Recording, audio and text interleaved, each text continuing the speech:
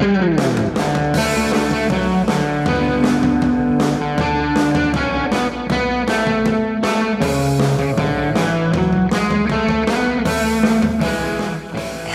and welcome to the How to Live in Denmark podcast.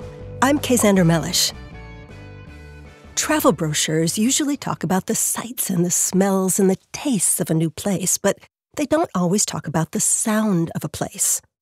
Denmark has a sound, a default sound, and that sound is quiet. Denmark is a quiet country, even within the cities, especially this time of year, February, when it's too cold to do anything but scurry from place to place, and when the street cafés are closed and no one wants to eat their lunch in the park. The Danes are hibernating in their homes until the spring, and especially when a blanket of snow covers the cities and countryside, then everything around you will be beautifully, peacefully, totally quiet. The Danish quiet can freak out a lot of internationals when they first arrive. If you've read my first book, you'll know I tell the story of a refugee who had just arrived in Denmark from Cairo, Egypt. And he asked another more established refugee to show him downtown Copenhagen. The established friend took him to Strøget on, a 9 p.m. on Tuesday night in February. And the refugee was like, "This is not a city. There's no one here." He accused his friend of tricking him. But it was the city. It was the capital city. And it was very, very quiet. The Danes have a lot of respect for quiet. If you ask a Danish friend how things are going in his life, he's likely to say, stille roligt, which Google Translate renders as quiet and quiet. Quiet is written into the laws in Denmark. Car horns are rarely heard, for example, because it's against the law to use them unless you are in immediate danger.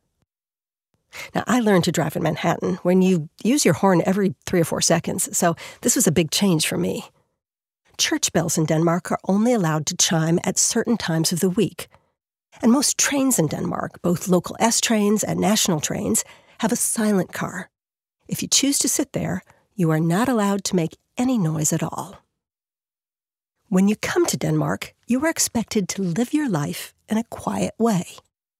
One of the things I tell newcomers at my Welcome to Denmark speeches is that they should try to never raise their voice, even if they're angry. This is a flat country with a flat hierarchy, and it's important to keep a flat, composed tone at all times. When the Danes are angry, they get direct, and sometimes they get pretty insulting, but they don't get loud. If you're subject to heated fits of temper, you'll be written off as that crazy foreigner that nobody can trust. Interestingly, the foreigners who have been here for a while tend to police the newcomers. We had one in the Americans group on Facebook the other day saying, "Can't you people tone down your loud voices when you're in Denmark? It's so embarrassing." I mean, it's true. You do hear Americans and other foreigners being a little bit too loud in public, in particular on their phones. On the trains, you'll hear internationals from many different places having lively phone conversations in their own languages, while the Danes sit silently and glower at them. Of course, there are occasions when the Danes can be loud, too. The Danish national passion is fixing up one's home or apartment. So any type of sawing or banging or buzzing connected with this is considered totally necessary and just something the neighbors will have to put up with. The same is true for gardening noise, mowers and clippers and electric tree saws and such. And there are some types of parties that are allowed to be noisy. The annual student wagons that drive around in June with teenagers who have just finished their schooling are extremely loud with music and whistles and air horns. Your neighbors may also plan a loud all-night party from time to time, usually on a round birthday like 20 or 30 or 40. If you live in an apartment building, they may put a sign in the hallway warning you in advance so you can, go buy earplugs or stay at a friend's house. Just a side note, these signs in the hallway often say, "We're having a party. Sorry about the noise. Feel free to stop by and join us." They don't really want you to do this. The idea is that if you're invited, you won't complain about the noise. But this can be misunderstood by internationals. A friend told me about some very sweet Chinese girls who thought this sign meant that they were really invited to their neighbor's party. They showed up beautifully dressed, and then there wasn't enough food for them. Major cultural embarrassment for the Danes. Major. At any rate, Denmark is generally a quiet place, and the Danes are generally quiet when they are in Denmark. When they're outside Denmark, not so much. Anyone who travels during the school holidays will have had the experience of being in Budapest or Tokyo or Texas and feeling very far from Denmark, and then suddenly hearing something like, "Far, there's sygstrøm det her. Er det ikke meget pænt?" Danes love to travel. You will find them everywhere.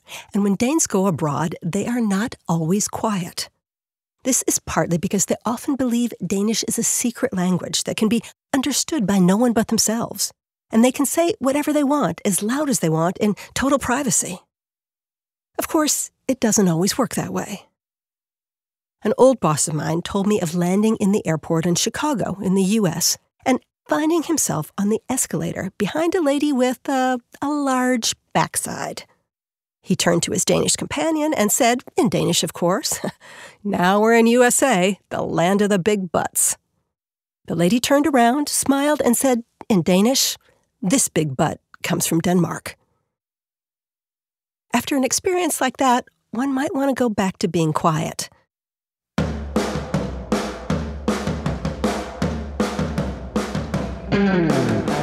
And that's the How to Live in Denmark podcast for this week. Book me for a presentation to your group at howtoliveindenmark.com. Or get in touch via Facebook at How to Live in Denmark, or Twitter at How to Live in DK, or on Instagram now too at How to Live in Denmark. Thanks to Johan Hoyer for the use of his wonderful studio in Copenhagen. See you next time.